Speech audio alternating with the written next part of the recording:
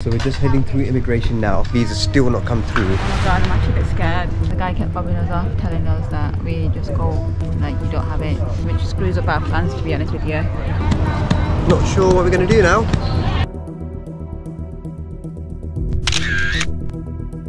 And just like that, guys, we're leaving Singapore! And we're Polly! and Polly too! Look at you, Polly! He's not Polly, he's ready for the next adventure. How exciting! How exciting! Right, let's do this. So we're flying with Vietjet Airlines, right? And we've heard some absolute horror stories of them. Cancellations, no booking confirmations, Delayed flights, and just no have in general. We're flying to Ho Chi Minh City from Singapore Airport. Tickets were the only ones available with this airline, so let's go and see what the check-in process and the flight is actually like. I'm intrigued, absolutely intrigued.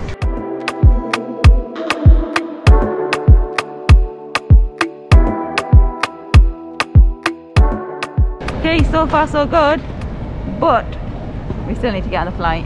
You know what, I was a bit skeptical because she's a trainee and I think she had like a manager behind her, and I thought she was going to be like really picky about the 1 kg, because you know when you're new, you just want to like basically get everything spot on. So we are here at the airport now. We've got 1 hour before boarding, so I think we're just going to walk around, smooch around and see what we can do.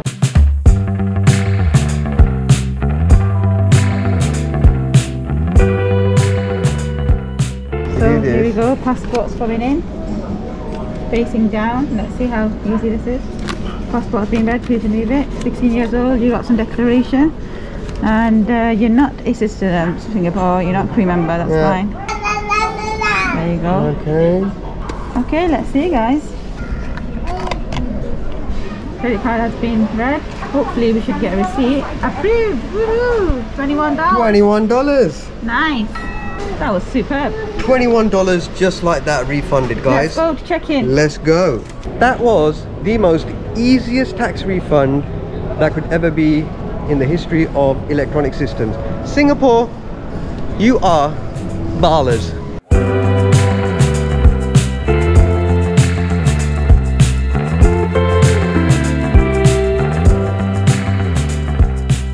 So guys, unlike the UK where you go to security first and then you have the duty-free shops where you can buy your drinks and stuff, you have the shops here first and then go to security. So the drinks that we brought from Subway, no have. We gotta knock them back now.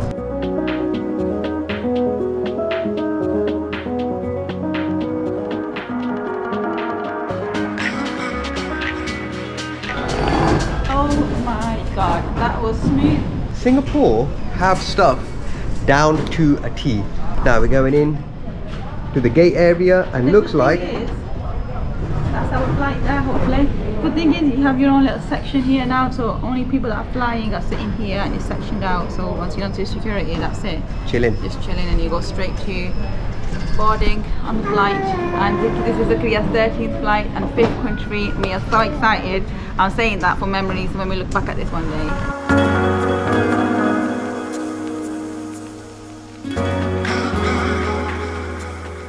Okay, so we're just heading through immigration now and Visa's still not come through. Let's just hope that it's not a wasted journey. Oh my god, I'm actually a bit scared. Like, imagine if you say it's like that flight we just paid for nothing and then we've got to go back. So this is visa application for individuals, so let's see if they can have a look at our reference number and see what's going on. So guys, the guy kept fobbing us off, telling us that we just go for a 15-day visa and just said like you don't have it. We tried to explain that we've already paid for it. Like, I think if you didn't pay for it, Irfan probably would have just said like let's just go and then. Yeah. But I think he's having a look now. So he's having a look on the system. You can get a free 15-day visa on arrival, but we don't want that. We're going to be here for at least a month, and I don't want to be doing any embassies or visa runs and all that kind of stuff while we're here. So the guy's checking. I can see him I'm not over sure there. if he knows what he's doing, to be honest. I think he does, because I showed him when I showed him the login and it's been processed. He was like, oh okay, that's what it looked like. So I think like a light switch. So guys, update. We can enter with a British passport only 15 days, which screws up our plans, to be honest with you. Irfan is now trying to email through because there was somebody in line that was saying before they boarded their flight into Vietnam from Singapore, they were still waiting for their status of visa because it was 4 days since they applied. Some people got it back within 24 hours, some people got it back within 4 days.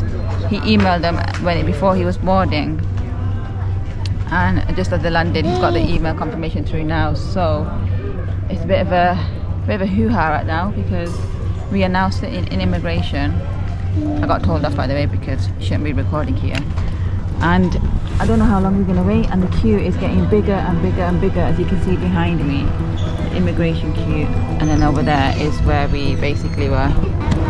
Not sure what we're going to do now. So guys, update. You can tell by the moods. You can tell by the tone and our voices. We didn't get denied entry, but we were not given our 30-day visa. We paid for it. It said 3 days. We give 3 days. But these guys basically said it's got nothing to do with us, to do with the government. The person stamping there, they couldn't really help us. We kind of went back and forth quite a few times with various different people. I guess the blessing in disguise is that with a British passport you get a visa on arrival, which is for 15 days. Very lucky indeed. So I am absolutely gutted. 15 days is not enough for us here in Vietnam. Please, if you are making your way to Vietnam, please make sure that you chase up your e-visa if you're thinking about staying here for more than 15 days.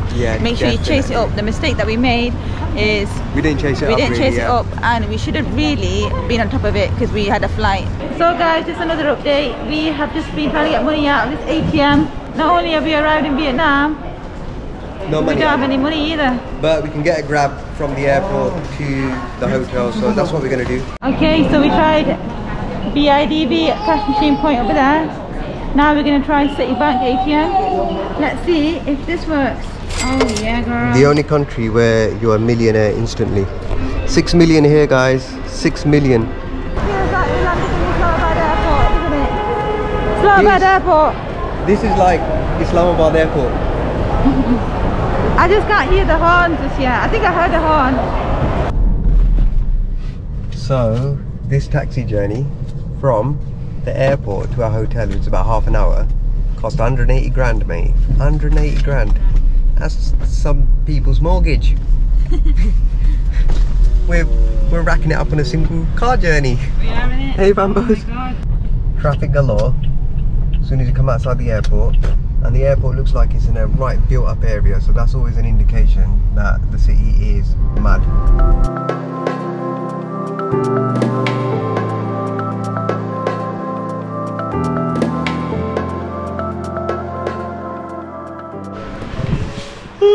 So check-in was easy. So guys, we are staying at the Gemini Group Hotel. It's actually a very nice location. It's just off the main strip.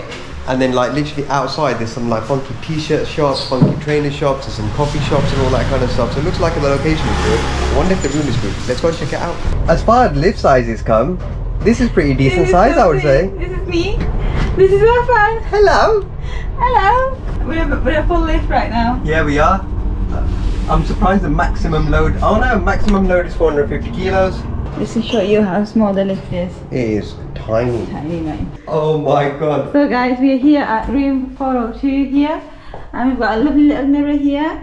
Yeah. And we've got a lovely little fan here. Hello. And we've got a lovely bed, which looks okay. Flat screen TV. It's actually not bad size toilet actually, it's very nice. Oh yeah, actually, you know what, it's pretty decent. Go out to the balcony. Got a little kitchenette area, I wasn't expecting that.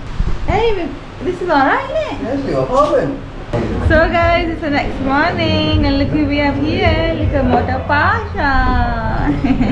And we are literally in this lovely cafe that's right next door to our hotel. And I have to say, it's proper little vibes. I've just had a coffee and it was so strong. But I love it. It was really sweet as well. So I've got my coffee here. I'm going to give it a first taste test, guys. I've heard so much about it. I'm excited actually. Oh yeah. Is it good? That's good. It's good, isn't it? That's good. Vietnamese coffee, man. It's so sweet, so rich, so creamy, just how I like it. Yeah, I knew it. As soon as I took the first sip of the coffee that I had, I was like, yeah, this is Nadia's coffee. She likes it proper sweet. This is a proper nice little cup of coffee. I'm gonna tuck in as well. 2 hours later. Crazy, isn't it? Look how crazy it is. Guys, try crossing this road. first impression of Ho Chi Minh. It reminds us a bit of Pakistan because of the loud noises, the horns, the busyness, the traffic. It's crazy. Look at this. We're going to wait for this expert local to guide us the way because this is not for us. This is not for us right now. We're like trying to figure out how to cross. Yesterday I was just like following the locals. If they cross, I cross. So ready, go. Let's go. This is how you do it, guys. And there's cars coming, but you just basically walk through, and here we have it. Woo! So this is our first proper exploring day here In Ho Chi Minh City. It's currently what, 12 o'clock right now? 12 o'clock. So far, loving the vibes. It's very different, totally different to Thailand. Yep. Quite a few people said to me, traveling from Thailand to Vietnam, it can be quite samey, but I think it's quite completely different. Yeah, The people are different, and also the language barrier. Obviously, people in Thailand can speak English, and here we've been to a few shops and we just had to do a bit of sign language and stuff. So it's been very interesting, and we don't normally come out midday, to be honest. Breaking Make the an rules today. exception. So let's go and check Ho Chi Minh out.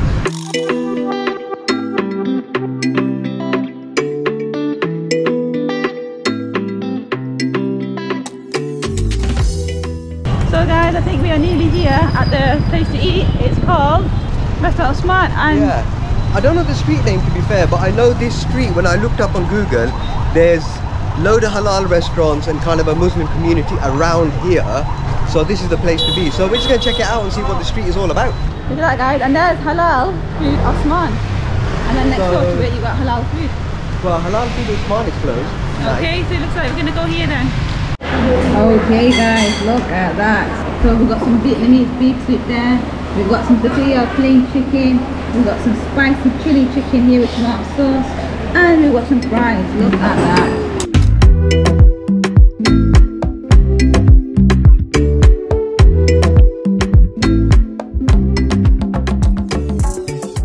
So guys, we've just finished up at the halal place, and oh my god, the food was absolutely delicious. Absolutely lovely. I know we say it all the time, but it was really Banging yeah. food. And then you know, just a little short stroll from the place that we ate at, well, is the famous market.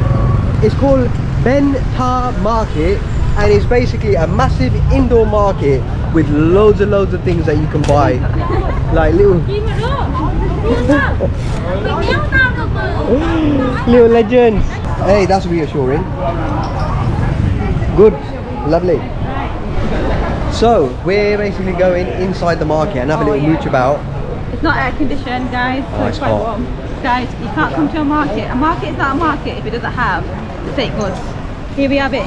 We've got some Louis Vuittons, Gucci, etc. Not only is it a turtle, guys, it's one of my favourites, but it's also a tape measure as well. Hey, how's it Hello, going? where you from? From UK, England. UK. Hello, UK. We are from Vietnam. Yay! Oh yeah, that smells delicious. Oh wow. It smells good. It smells good. Smells good actually. Literally, we are probably going to head out now because we've been through one row and I'm pretty sure it's all the same. You've got garments here as well. So guys, this is what you do when you're here in Vietnam.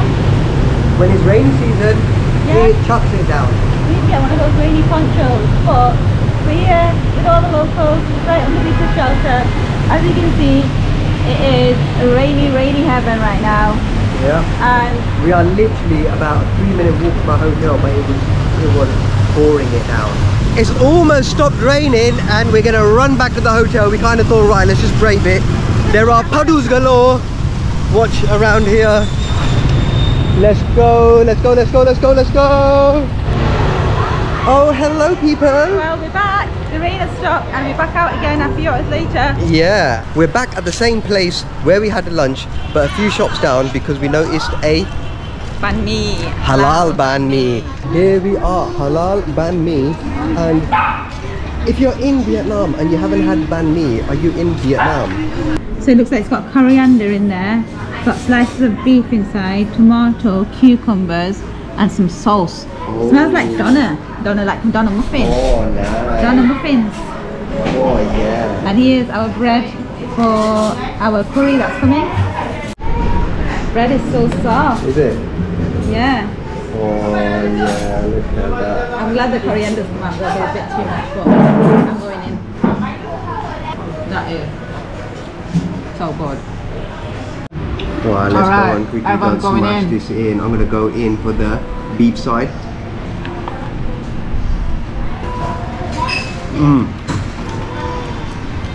Is that like the best banh mi I've had? Yeah. It's light, soft bread. It's not heavy baguette bread. No, it's not. Oh, I love it. Proper soft bread. I'm actually really surprised because from the outside the texture looks like it's going to be hard, and I thought it's going to be one of those hard baguettes, and I was like, oh no. But it's actually so fluffy and soft. We went for a little curry as well. Of course we did. Malay style chicken curry. Delicious. Look at that. Looks pretty decent, I would say. Looks pretty decent. And obviously you eat it with the banh mi. Tell you what, they are not stingy with the chicken here. That's one big massive piece. That's another big massive piece. And that's another piece that Zakariya's just smashed down. That is a lot of chicken. It definitely is indeed. And look at that guy in the background, absolutely loving his chicken. Oh, wow. Wow. I can't believe what I'm eating right now. That restaurant was vibes. That restaurant's Vibes Cartel, and the food was delicious. But we're just walking about now. That food is delicious. It was 227,000, which is like £8 for all that food that we had. It was delicious. Really nice. I could have had more because that bread was so like light and thin and fluffy, and it wasn't heavy. Yeah, but that only means one thing. If you got room for more food, you have room for dessert. Dessert. Yes, we're gonna go and try some Vietnamese coffee and some cake. Vibes upon vibes. Lovely, delicious coffee this place smells like. Let's go and sit down and test this coffee out. Look at that. Hey, that looks like pretty coffee right there, doesn't it, Numbers? It really does. Oof, I have to tell you one thing. Vietnamese coffee is very strong, but I like it. I don't know if it's something that I should be having at like 7 o'clock in the evening though. These coffees are definitely the ones that you need when you wake up first thing in the morning for a proper boost. So I'll probably have one tomorrow morning. So guys, So peoples, we've made it back to the hotel room. we have indeed. We were so busy walking back to our hotel, we didn't really record anything. But we hope you enjoyed our first impressions, very long first impressions of Vietnam. We covered a lot of ground in one day here in Ho Chi Minh, and we're off to the next place tomorrow. But On that note guys, it's a good night from us. Follow your visions. and we'll see you on the next one. Ciao bella. We'll see you on the next one, Zakariya.